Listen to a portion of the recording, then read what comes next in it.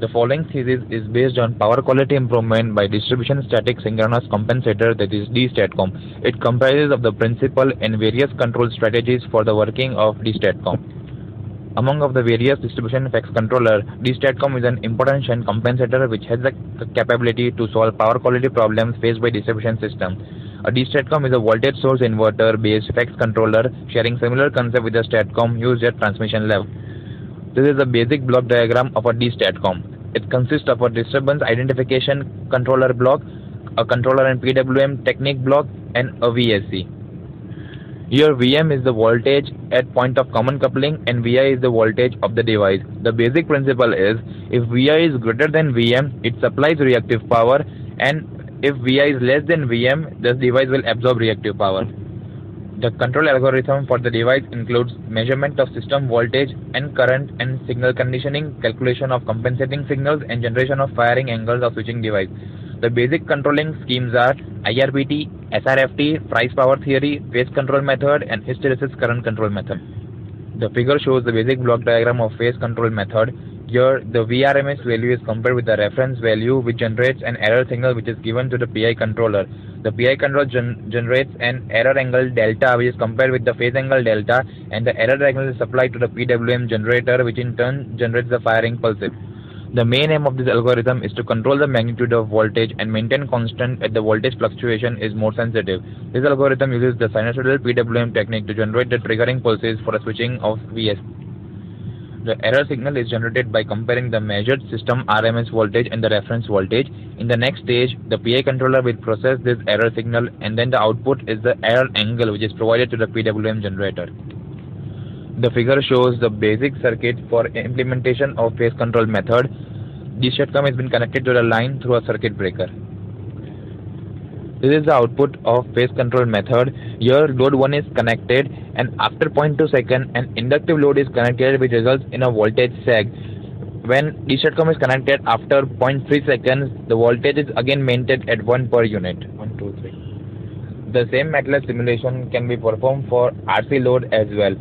As similar to RL load, the configuration of VSC and of circuit breaker is same, only the load has been changed to RC. This is the output waveform for RC load, where load 1 is connected for 0.2 seconds. When load 2 is capacitive load 2 is connected, there is a voltage swell, and after connection of D-Statcom at 0.3 seconds, the voltage again maintained at 1 per unit. It is the internal structure of D-Statcom where VRMS is being compared to a reference value, and in turn we get an error signal which is fed to the PWM generator. The output of PWM generator are the pulses which are fed to the inverter device. The internal control block is shown in the figure. Here VRMS is converted or compared with Vreference, that is 1, and the error signal is fed to the PI controller. This PI controller output is given to the control block where error signal is generated and error signal is given forward. Now the second method we have implemented is decoupled current control theory. The figure shows the basic block diagram for generation of pulse signals, or rather I should say control signals for controlling the inverter device. The following is the circuit for IRPT. It is a MATLAB simulation. Here the main disturbance occurs at the distribution side, so the sampling is taken for distributed current and at distribution side, and the current has been compared with the reference value through the control block. These reference values are fed to the controller which generates an error signal, and the error signal is given to the inverter for controlling the output waveform. The basic control strategy of IRPT has been implemented in MATLAB. There is a main circuit diagram where VABC and IABC are the current and voltage waveform at the distribution side. They have been converted into V alpha, V beta, and I alpha, I beta format for the generation of reference signals. They are being generated by an algorithm known as Laplace transformation, and this Laplace transformation has been implemented in the alpha beta current block.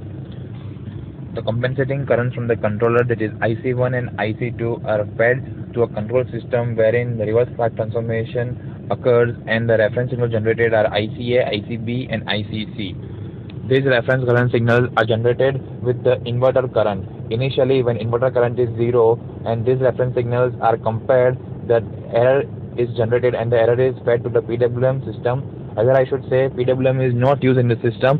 Hysteresis current control is used for generation of reference signals. These reference signals are again supplied to the inverter device for its control operation. In this simulation circuit,